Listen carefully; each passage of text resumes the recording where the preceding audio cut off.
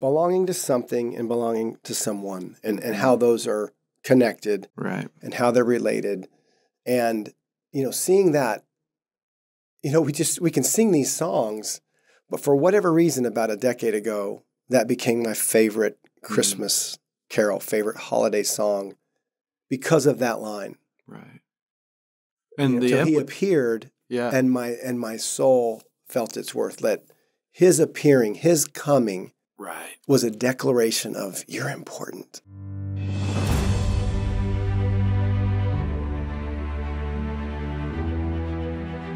With God, there is always more.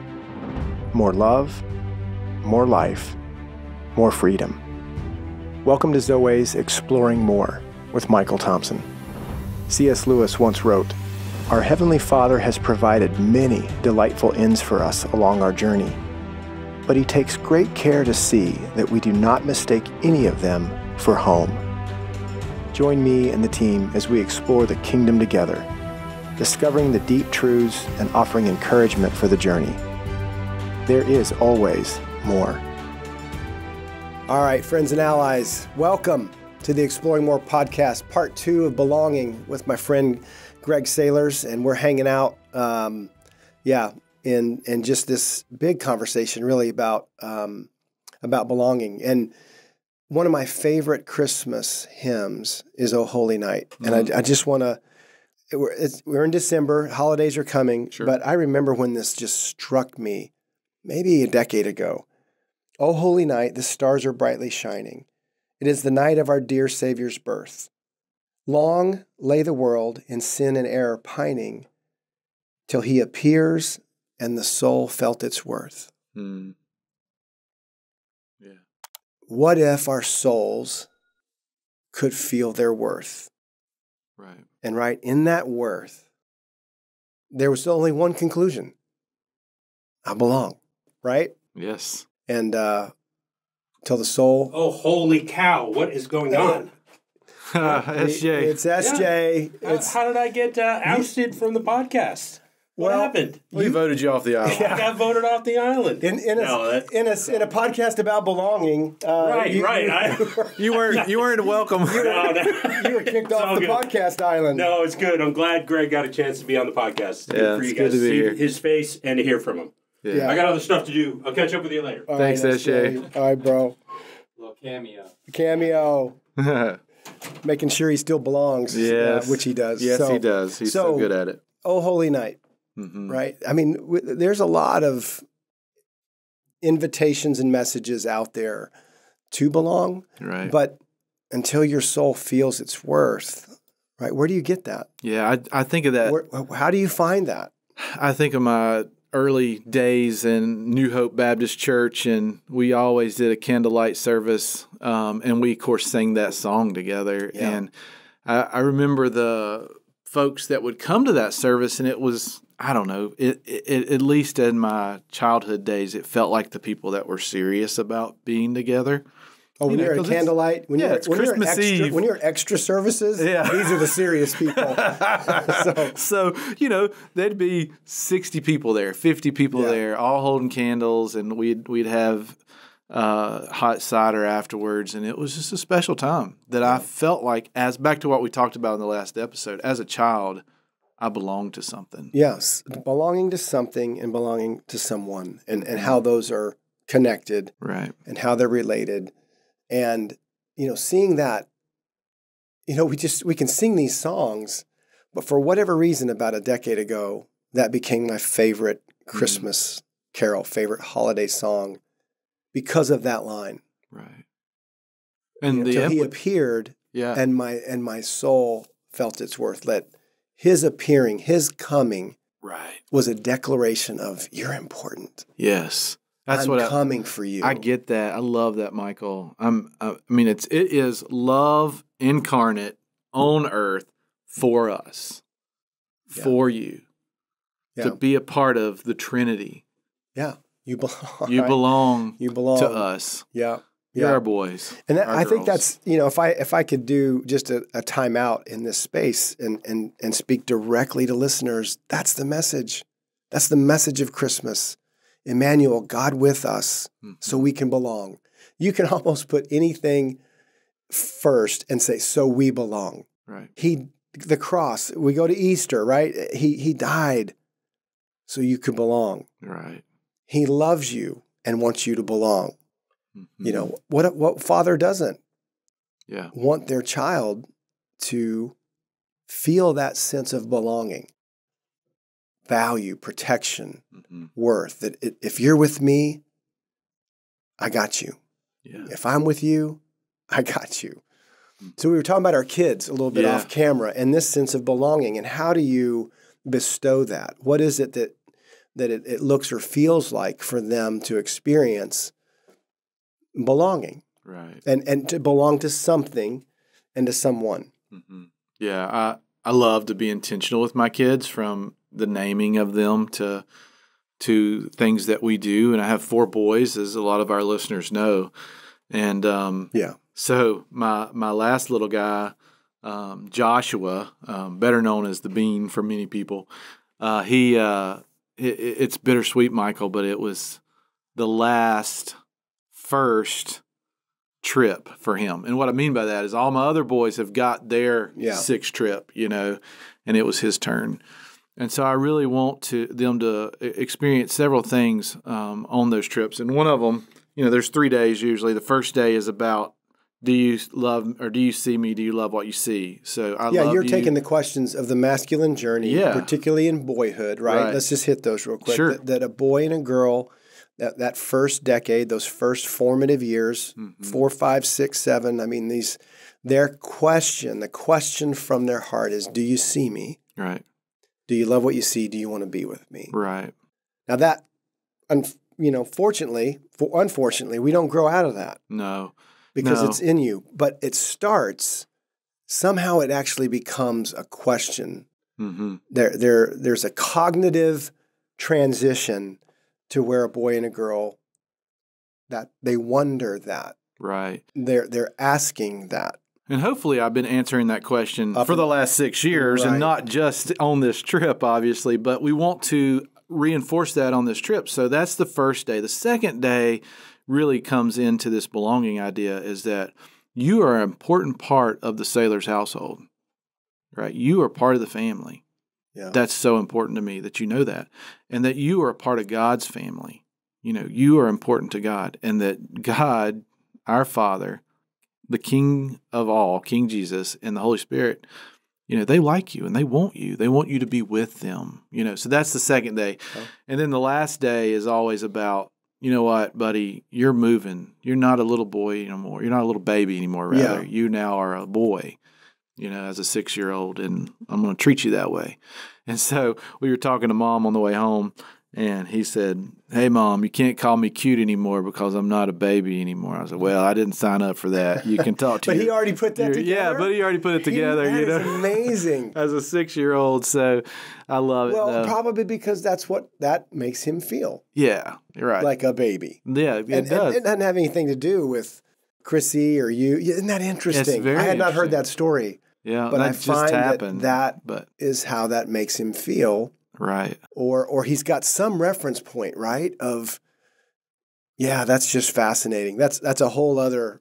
He was such a trooper. We fished, we hunted, spent a lot of time in the cold, and it was damp and rainy, and he never complained. I loved all that, and he wanted to snuggle up and be close, so we were able to kind of reinforce that Dad's got you. Yeah. It's okay to be close. Yeah.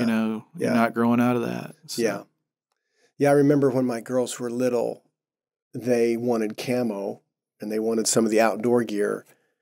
I don't think they wanted to be huntresses, or I bet you thought, oh my gosh. Well, to some degree, but it's just really critical. They what do I need to do to be with? Right. What and versus who do I need to be? Mm-hmm. Well, you're my daughter. They're your sons. You're, hopefully we can answer that question without condition, but they're willing. They're very willing to, pick up our interests. If I can get Dad because I can play golf, that sounds reasonable if Dad plays golf. Well, And he goes out the door with his clubs every Saturday Right. or a couple times a week, and you watch that. I want to play golf is translated what? I want to be with I want to be Dad. with you. And it wasn't lost on me that he was willing to sit in 40-degree rainy weather for with his me trip. for no deer to come out.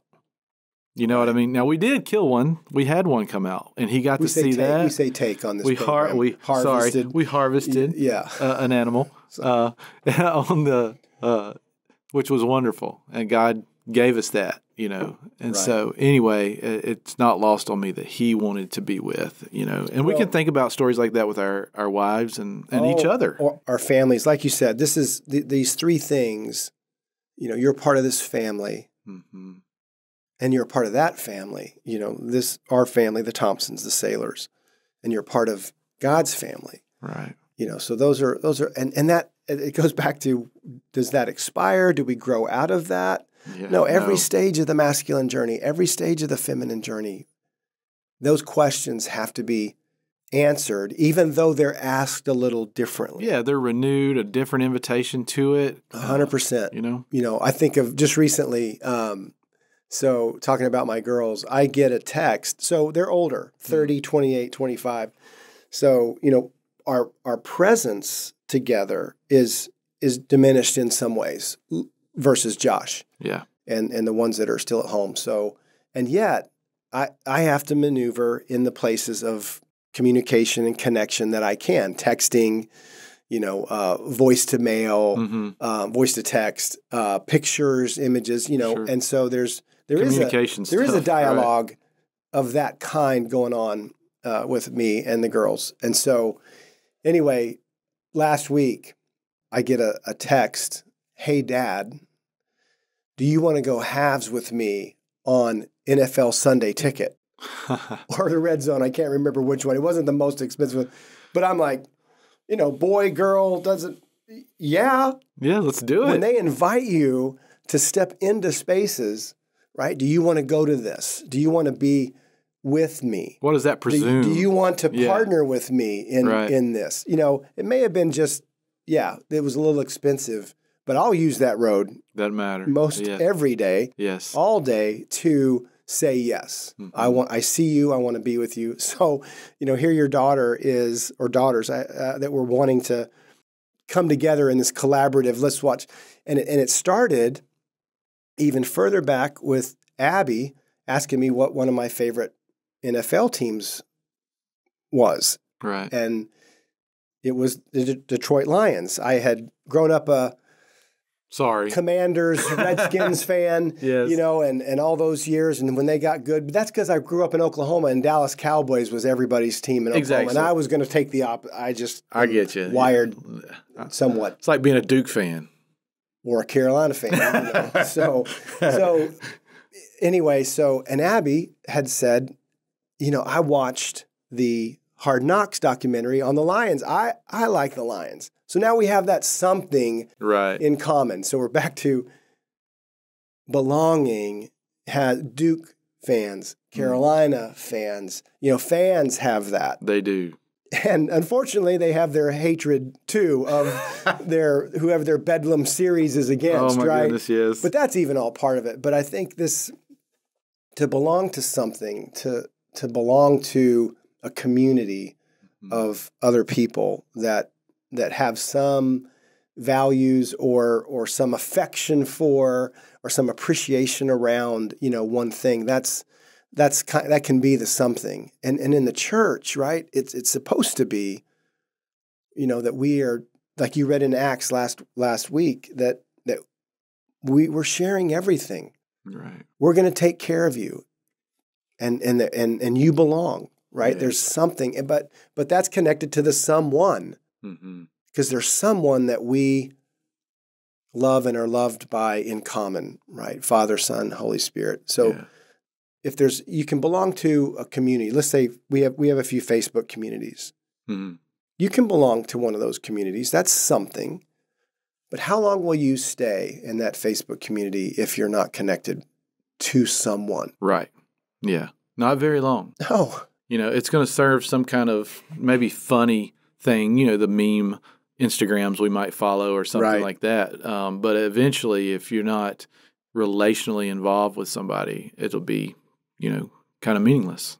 Eventually. Pseudo. Yeah. And we want people, people that are watching this podcast, that they feel connected to you, Michael. They feel connected to SJ. Yeah. And they feel like they belong because they truly do. And you guys, as you've done this podcast so well for so long, help people to feel that, that you are a friend of theirs, even though we're reaching through the screen, Yeah.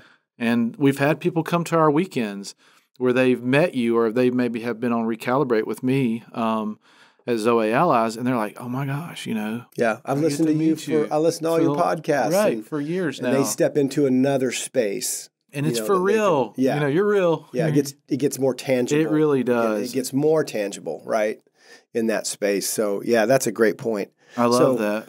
So just back to some of the definitions. You had brought with you some things that just you felt like were important, profound along the belonging space scriptures. And some scriptures I do want to talk about as we move into some of that. I want to talk about belonging to a mission for a minute because I think that's super important as well as relationally. And I was thinking about this in reference to a lot of you and I, our foundation with Ransom Heart, now Wild at Heart. Mm-hmm. And, they're doing actually a conference when we're recording this podcast this week. That's new, where they've invited a lot of their allies to be there. Yeah. So we're cheering them on and hoping that's going well for them. Remember the saying in John's book, Wild at Heart, that we have an adventure to live, a battle to fight, and a beauty to rescue, And I think about what we do at Zoweh and how people resonate with the idea from Heart of a Warrior that before you can become the warrior, you have to be the beloved son, or, with King Me and loving well and ruling well in a wounded world and being able to translate that into small groups, right? And so people come because they love Michael if Michael's the leader or whoever you are in your area of influence leading, but they also come because of the shared mission. The mission is the man, which is what we hear in some of the films that we love, or just one more, some of those different sayings. And so I think about that, Michael, when it comes to the chosen and why people so resonate with that. Obviously, they love Jesus. Yeah. I think that's very true. But they have a mission, a shared mission. They belong to a mission, and it brings their life a lot of worth because of where they're going. Yeah. And so I just love to hear your thoughts on, belonging to the mission as well, not just a person or a group. Yeah. So I think it's a great point. And in order for it to happen, you do have to make some room in your schedule, in your calendar, in spaces for invitation. The fire circles, the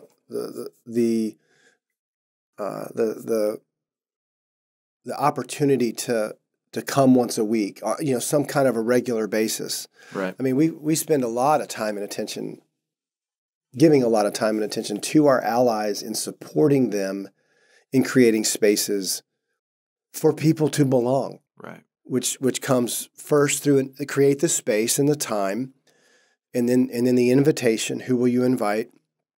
I'm in 4 dialogues right now with men who are doing that, asking me for what should I do? How should I construct this? So all that to say, man, you're more than halfway home if you're creating those spaces.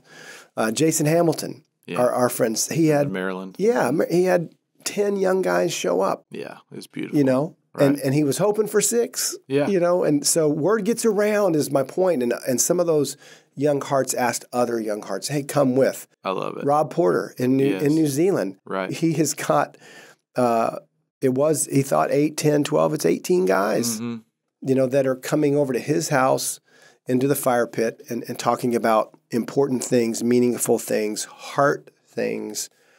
So there's a something, to belong to this circle and someone who is inviting you to that. Right. Yeah. And then the mission, to your point, then the mission unveils. Right. The mission actually becomes you. It becomes the circle.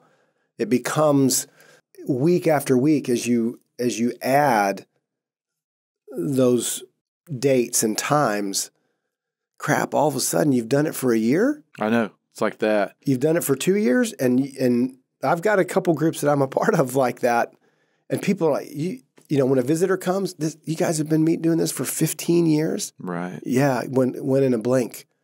But there's a brotherhood in there, and they feel this is not just a Bible study. Nothing wrong with a Bible study. This is a intimate circle. This is a friendship space. This is a belonging. And when you're missed, when you miss, you know, if you're in a Bible study, they usually don't come after you. Yeah. But if you're in one of those circles for 15 years, yeah, and you're missed, you can miss one. Right. But a dude misses two in those circles. Has anybody heard from John? Where's he at? Does anybody know what? Yeah. Did he break his leg? Because something's, you know, why don't I especially know? if we hadn't heard, oh, he emailed me or he texted me and said he wasn't going to be here this time. You know, that's how, you know, as you invest, right, as you invest in those circles, the wealth of belonging is compounded over time. Yeah, I think, speaking of that, we look at and think about the idea that which one comes first. You know, as we help, as you were talking about different groups that we're helping at Zoweh, they're like, well, how do we start? Let's buy a book and let's buy books and let's do that. And all that's well and good. But we always talk about your core team and your relationships and who's your second guy, you know, who's your wingman and those types of things. Getting some of that infrastructure in place you have so that this can be successful. Because, and you say it in Heart of a Warrior, is mission finds you. Yeah. And then you belong to the mission, but you belong to it together. Yeah. And then your friendships will grow the mission. Yeah. You asked me about some scripture earlier. Hit two of those real quick. And we with our wives, I think that it's one of the most important things that we belong to. Yeah, I can't believe we haven't talked about marriage already. You know, right? She belongs to us. We belong to her. We belong to each other. You know, we are one flesh, all of those things. But Song of Songs, Song of Solomon 7:10 says, I belong to my beloved, and his desire is for me. And obviously, that's a reflection of our relationship with God as well. And then Malachi 2:15, going Old Testament today, has not the one God made you? You belong to him in body and in spirit. You know, we are his. He made us. Yeah. You know, we're his beloved. Yeah. We talk about, there's in Search and Rescue, takes me back to that quote. Probably my favorite quote in Search and Rescue is, you can serve somebody and not be in love with them. Right. But you can't be in love with somebody and not serve them. That's right. So this intimacy, this belonging, this connection, it does produce something, Greg. It produces things. It produces a sense of wholeheartedness. It produces a sense of well-being. It produces a sense of confidence.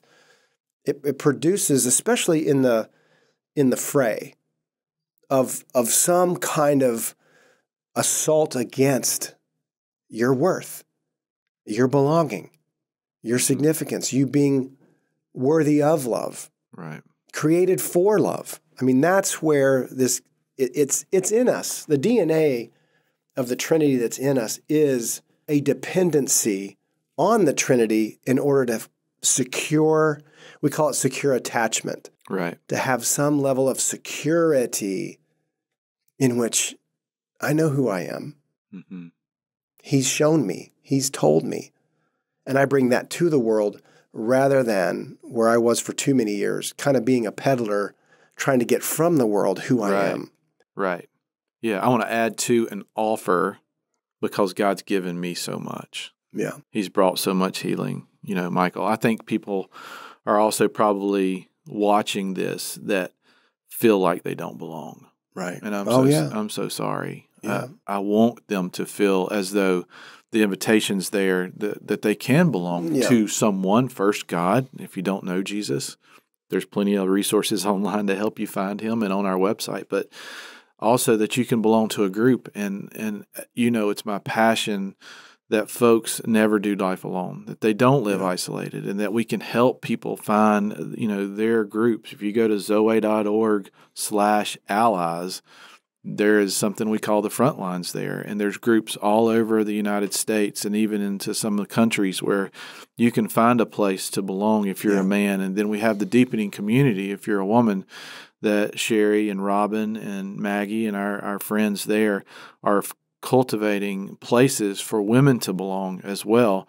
Groups around the U.S., and we'd love for you to go there and find your group, or email me at allies@zoweh.org, and I'll help connect you or help you start one. Right. And so you will be together, with other folks that are like-hearted and like-minded, and move in those spaces where mission finds you. Yeah, I go back. What the thought I had as you were winding that sentence up is, this is just so opposed. Yeah, the enemy doesn't want it to happen. I mean, this is not just you not being likable, right? Or you not, in some way, shape, or form accomplishing or achieving. This is way bigger than that, right? And way deeper than that. And so there is an enemy, an adversary that they know if they can disrupt this sense of belonging, if they can corrupt this sense of belonging, especially in the holidays when family and home and someone and something to belong, all of that is at maybe a pinnacle. It's truly assaulted. But that's why I think it can be such a hard time, because it can be such a glorious time. I mean, when there's that kind of level of contrast, something's at work to invite the human heart to believe you don't belong. Yeah. There's something wrong with you. And that just is, it kind of goes over that Niagara Falls of rejection. And man, down into that, at the end of that fall is just nothing but tumultuous, just you can't hardly catch your breath. Right. So I agree with you. How can we continue to invite? Because it comes with invitation, and then that's the risky part, that somebody would email, or put something on Facebook and say, I'd like a group. I want to be connected. I don't know how. It hasn't gone well. There's that vulnerable part of stepping out again, kind of getting out of that river that leads to the falls of quiet desperation, our Thoreau quote, and getting to the bank and just, is there somebody here? How courageous. How incredibly courageous. Brave. And brave. So I hope that our listeners, if we can help them to do that and have the courage to maybe reach out to the guy on your left or your right in your own neighborhood. Yeah. It might be a way. Yeah. Yeah. Those are desperate prayers, right? And it's the same prayer that our heart expresses as a boy or girl. Do you see me? And do you love what you see? Do you love what you see? Do you want to be with me? And so to give the Father, Son, and Spirit another shot at answering that and bringing some remedy to isolation, cup of water, or belong if, the cool cup of water. So that's our hope, and even talking about belonging, that I'm sure some people either have turned it off or have somewhere in this podcast just last time or well, that's good for you. Yeah. That worked for you. Or bull crap. That's not true. Right. And so that's been their experience. So that's the brave and courageous space to somehow raise your hand again, somehow submit. Put yourself back out there. Request again and put it back out there. And so, the whole idea of belonging, and this is end of year. I just want to just make a quick plug for, hey, we're a nonprofit. This is a great end of years. Most nonprofits, 75 to 90% of their budgets come in at the end of year.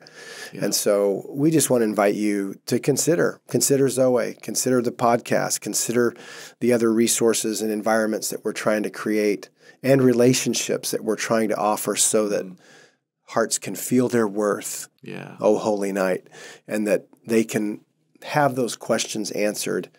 We're not perfect, but we sure are trying hard to create those environments, relationships, resources for people to feel that. And that takes some fuel. Yeah. That takes some investing. So if you're looking for somewhere to invest, if you're wondering, monthly, end of year, here at the season of giving, we would sure like to get in the lineup and be considered to support and fuel this mission forward for 2024. Yeah, it's an easy website. It's Zoweh.org/belonging. And that's where you go. That's the campaign, yeah. Yeah, to know about what's going on at Zoweh here at the end of the year. And we'd love for users particularly to consider a monthly gift. I mean, even $5 a month, which is interesting, to think about. $5 doesn't make a difference, but I promise you it does. Yeah. That's less than my NFL Red Zone deal. Well, Michael, you should get $5 a month. That's right, whatever I arranged with them. Anyway, so getting in the practice of kind of sharing some of these from our listeners, from our friends and allies. So I got one to close on with YouTube, a YouTube user at ERSIII777. So fun. I got to get these. Is that an I or no? Put your glasses Is that an I or no?